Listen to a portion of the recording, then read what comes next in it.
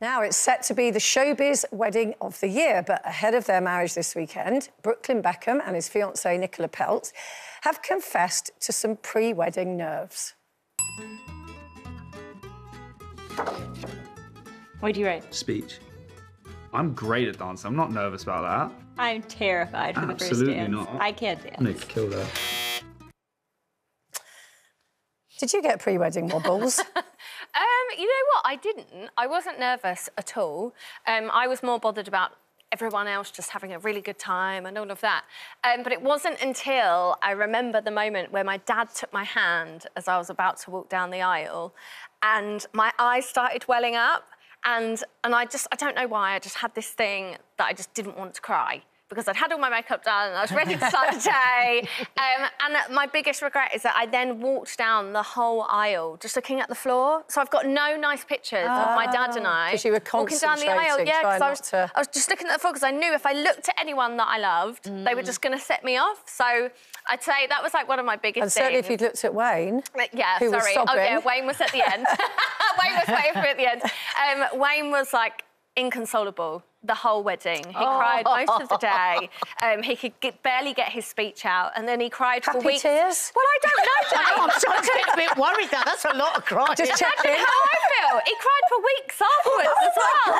This started so well, and now it's like, we're all going, Well, I think we might need to have a gossip guys. about this. For him, it wasn't just him, it was him, my mother-in-law and my sister. For about 2 to 3 weeks afterwards, every time they rang me, I'd be like, hello, and they'd be like, oh. So I don't know, maybe everyone was just devastated that I joined the family. I don't know.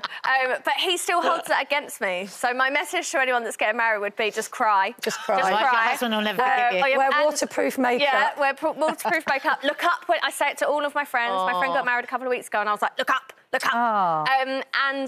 Don't get a mirrored dance floor. Because I did that, because aesthetically it looked beautiful in the room. Did not think about any of my guests. Obviously, I had a long dress on, so it was fine. Everyone else, until they got drunk, could not step on the dance floor if they were wearing a dress. Oh, God. What a mistake. I know. What a mess. It looked great, though, Nadia. And it was a talking point, you know?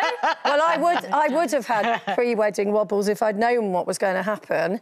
So we got married, and then between getting married and going to the reception, Gary informed me that the night before, you know, we'd stayed in separate places, he'd been arrested and thrown in a police cell. What? I know. So he was at a hotel with all his mates. I won't bore you with the long story about how it happened, but basically there was a fire alarm and he wouldn't leave the hotel till he knew that the kids were all right, and then they wouldn't let him know where the kids were, and anyway, he got Larry. And then it was all fine, and it was a false alarm, and he went to sleep, and then, like that, 4 policemen got arrested, chucked into, you know, the cells underneath the place, and he was like, and he said at one point, I could see through the bars that it was getting daylight. We were getting married at 10 a.m. Oh, my God, I never knew that story. And then he said, and I heard a milk float, you know, the jangling of the... And he was going, I'm getting married, I'm getting married. And they were like, oh, we've heard that excuse before. Anyway, blah, blah. In the end, they did let him out, thank goodness. And he was just, like, put on this roundabout in Windsor somewhere, had to ring his brother and say, I haven't got anything. It's like... Now, I'm on a roundabout, I've been arrested, and his brother was, like, very funny and put the phone down. So what did His brother had to meet him with his wedding clothes, and then he turns up at the thing, he look and I said, you look right state.